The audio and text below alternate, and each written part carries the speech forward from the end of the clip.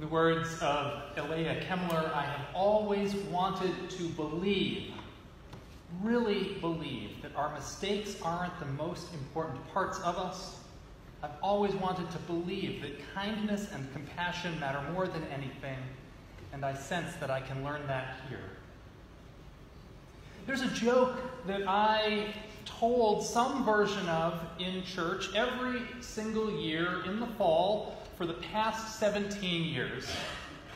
I usually tell it around the time of Yom Kippur, and I say something to the effect of, I'm always glad that Yom Kippur, the Jewish high holy day of atonement and forgiveness, happens each year early in the fall, because by the time we're about 6 weeks into the church year, I know that I've messed up and need a little forgiveness. And actually, Yom Kippur is not for another 4 weeks, and we're going to do a special multi-generational service for that. I'm just choosing to tell the joke earlier this year, and you shouldn't read anything into that. And the service is not about forgiveness per se, but it is about a lot of the things that inhabit the same constellation. It is about failures and mistakes and things that don't go the way you dreamed and hoped and imagined they would.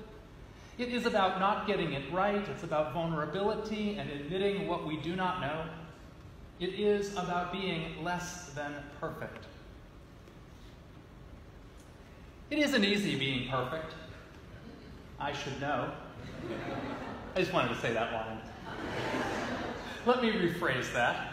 It isn't easy being a perfectionist. I do know. Has anyone else ever wrestled with perfectionism? Ever wrestled with some external voice demanding perfection from you? Or, as is perhaps more commonly the case, have you ever wrestled with an internal voice that tells you that making mistakes is unacceptable, that you are not acceptable if you are not perfect? I'm not the only person here this morning who's struggled with perfectionism, am I? And if you've never experienced it yourself as a personal struggle within your soul, chances are you probably know somebody who does. Maybe a partner or a spouse, maybe a sibling or a child, maybe a friend or a coworker. You probably know. You probably have someone in your life who is a perfectionist. Whenever I write a sermon, I tend to begin by doing two things. One of the first things I do is sort of a brainstorm. What do I have to say about this particular topic? I do a little bit of free association and call to mind stories and poems and texts and personal experiences and so forth that I might draw upon to share. But I also do a second thing when I prepare a sermon. And the second thing that I do is that I take a mental inventory of the congregation. Who am I in dialogue with on this topic? Now, don't get me wrong. As I write the sermon, it's not like I'm imagining that I'm talking to specific people. It's not like George Thompson really needs to hear a sermon about perfectionism. George is in on that joke. He volunteered to be my guinea pig. But when I did that mental scan, that heart scan of the congregation, I realized that one of the things that I want to say to you towards the beginning of this year is that not everything we do this year is going to work. Not everything will go according to plan, and that's okay, because that's the way it is. That's how it always is and always will be. I have to tell you, I simultaneously love the reading I selected at the same time that it makes me quite uncomfortable. Unitarian Universalist minister Elia Kemmler describes a service where everything goes wrong, the orders of service are a mess, the flower situation is awkward, the elements of the service are taken out of order, the music director plays the wrong hymn. It is a fiasco. And when I hear that reading, I think, I'm so mortified. If that happened to me, I could never show my face. When I hear that reading, I also get a little judgmental. They should really clean up their act over there. I'm a perfectionist, after all. But this year, together, the order of service may be always correct, or not. The parts of the service may happen in the right order, or not, but there will be things that do not go well. And I'm not just talking about the everyday things, the rooms that get double booked, or the meetings that half the committee forgets to attend, or the sermons that don't manage to come together. Because there will be sermons that don't manage to come together. I'm talking about social justice initiatives that people put their hearts into, but that lead to confusion or disappointment or pain. I'm talking about things that are said or done with the loftiest of intentions, only for us to discover that the impact is that someone was harmed. And so as we enter into this church year, we would do well to remember a few mantras that are mine, that I learned to say. And I'm going to invite you to say them with me. To err is human. To err is human. Not everything will go according to plan. Not everything will go according to plan. The church is a laboratory for learning and growth. The church is a laboratory for learning and growth. God's people are flawed people. God's people are flawed people.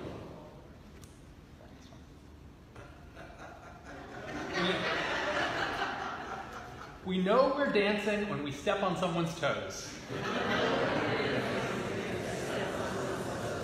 And nothing we do will be perfect. Nothing we do will be perfect. So that's the first part of the sermon. Not everything will go smoothly or perfectly here at church this year, and if you are a part of a school or a business or a group outside of here, those mantras will probably also be true there as well. But I do wonder if I might try to go a little bit deeper into this question of perfectionism. See, as I was thinking about this topic, about what I had to say about it, a vivid and powerful memory came to mind. It was probably not the moment I became a perfectionist, but it was the moment I developed a consciousness of perfectionism. It was the moment I developed a logic of perfectionism. It was the moment where I chose perfectionism. I remember it vividly. And all these years later, I'm still surprised that I can remember it so vividly. It was in 5th grade math class. I was 10 years old. We were learning long division, and somehow I understood long division in a way that I understood nothing else in math, before or since. We had worksheets with problems we were supposed to be working on answering at our desks in silence. And the teacher was going around the class, sitting down with the students who were having difficulty with the concept and working with them on the problems. And it was at that moment in that 5th grade math class that I had an epiphany. I thought to myself, if I get all the answers correct, perfectly, then the teacher will not sit down with me. So I did all these problems, and sure enough, the teacher went around the room and passed me by after glancing at my sheet, stopping instead at the desk of the person sitting next to me who was, in fact, struggling with long division. And the consciousness that I had in the moment, the logic was this. If you are perfect, if I am perfect, that perfectionism can be wielded like a shield or a barrier. It means people won't get in my business. It means I'll be left alone. And it's actually more than that. It is a mask or a disguise that I can wear, a means of passing in the world, where who I am is different from what people see. A lot of people imagine that perfectionism is just about having really high standards, about being really hard on yourself. Don't be so hard on yourself. But I don't think that is perfectionism's essence. At its essence, I believe perfectionism has less to do with this idea of the self and more to do with attempting to control how others perceive and interact with you. It has less to do with the integrity of the self and more to do with being able to control or attempt to control how others perceive and interact with you. My logic of perfectionism was as such.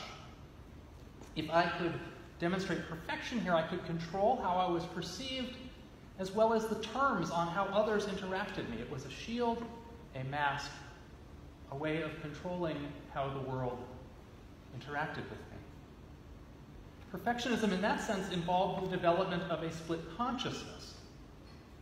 A perfect external shell, which is how the world sees you, and then there is that gooey internal center, how you really are, filled with your vulnerabilities and weaknesses and warts and tender parts and imperfections and all of that.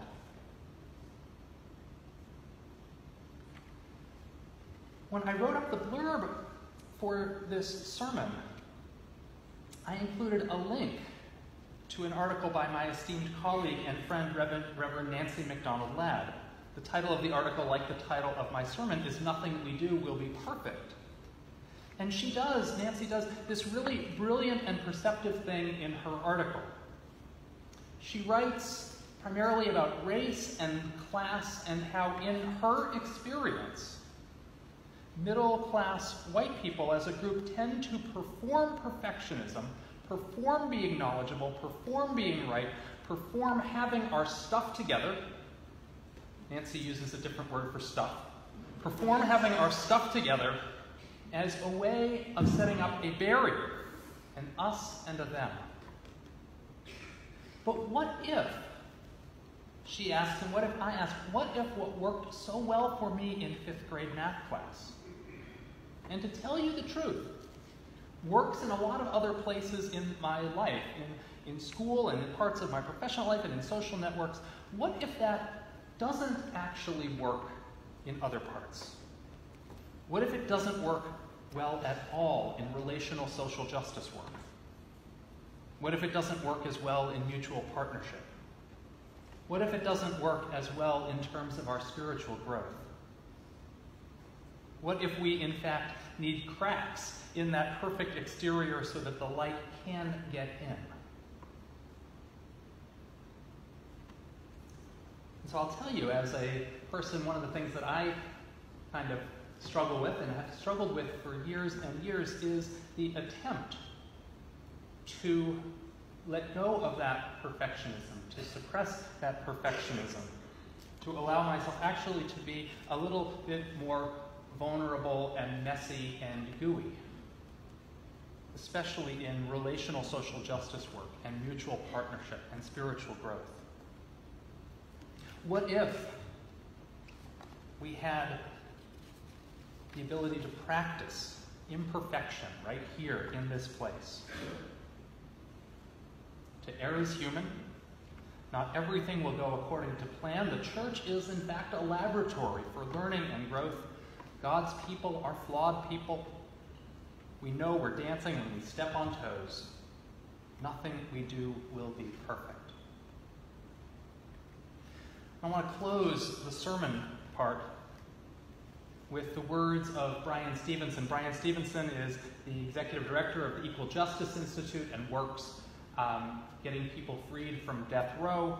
He is also the creator of the Memorial to Peace and Justice in Montgomery, Alabama. And hear these words by Brian Stevenson about the gift of imperfection. He writes, "I do what I do because I am broken too, and the truth is, if you get proximate to pain and suffering, if you do uncomfortable things, it will break you. But I also realize," he writes, "that there is a power in that brokenness, for it is the broken among us who can teach us the way compassion works. It is the broken who understand the power of mercy. It is the broken who understand the power of justice. It is the broken that yearn for redemption. It is the broken who yearn for reconciliation. It is the broken who need to teach us how we love despite our brokenness. And it's in brokenness that I realize I'm not just fighting for the condemned.